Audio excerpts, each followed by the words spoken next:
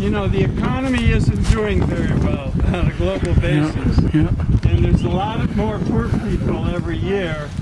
And the middle class here in the U.S. and Europe aren't doing so well either. And the money is being concentrated on the top. 1%. And so we're trying to demonstrate maybe the ways of the 30s and 40s, how people lived when they didn't have much money. So these fruit trees produce fruit, and my wife and daughter can them, so we have fruit through the winter. And so this is our orchard right in here.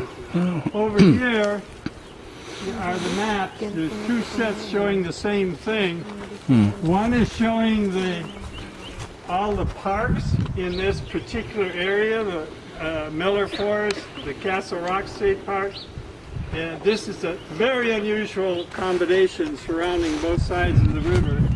This particular park in the spring has the most migratory songbirds of any place in Illinois. They move through this forest.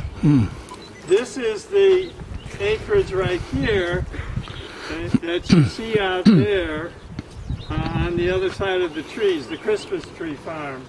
And that's 82 acres. So this was just to give you a pictorial. This particular building was quite old, and we were discussing tearing it down, and some students said, no, don't do that, let's make it a project.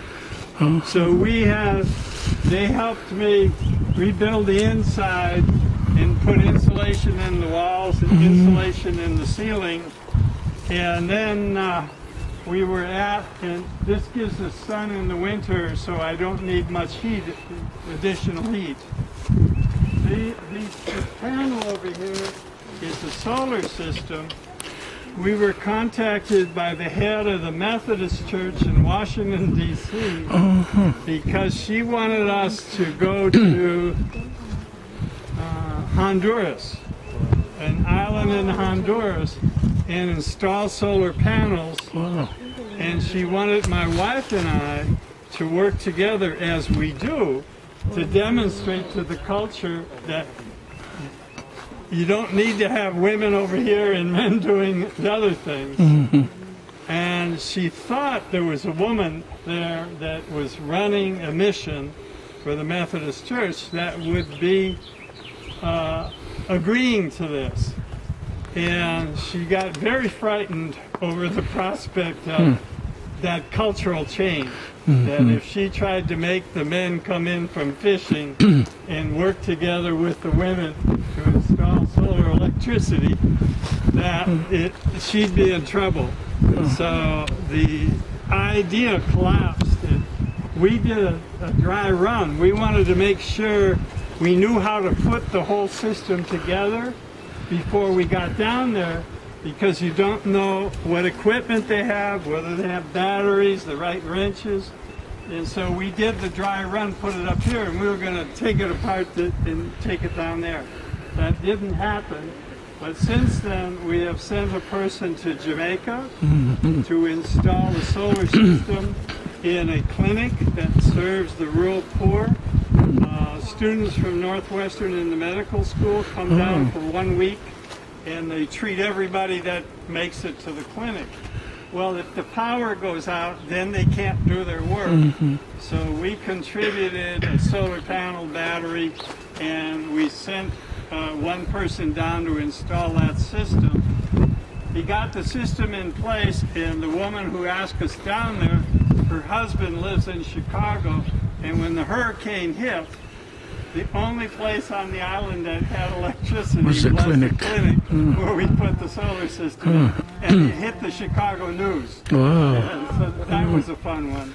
And we just recently sent another person to Guatemala to install a rural electrical system again. When we were in Peru, we were asked to submit a bid because in the rural schools, what we were doing was they wanted computers, so the kids would work on the computers, but they gave them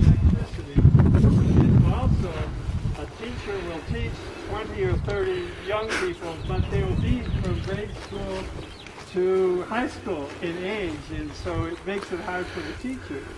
So they wanted to broadcast the program to the school, and they wanted they were going to send out the computer disk. That's what they were going to do. And the teacher would use that for about an hour in the morning to set the lessons up, and then the students would work at the computers, and they would have 4 computers.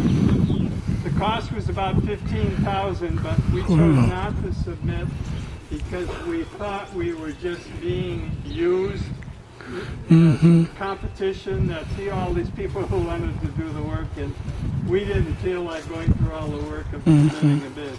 But that project is going on, and we taught at the National University of Education. We gave a guest lecture there, and we brought the president of the university here to our energy fair, and then he was over at Northern, and they were supposed to hire a faculty member for 1 year to work with the energy program in DeKalb. So this is what's called the DC system. If you'll step in here. My name is What's up?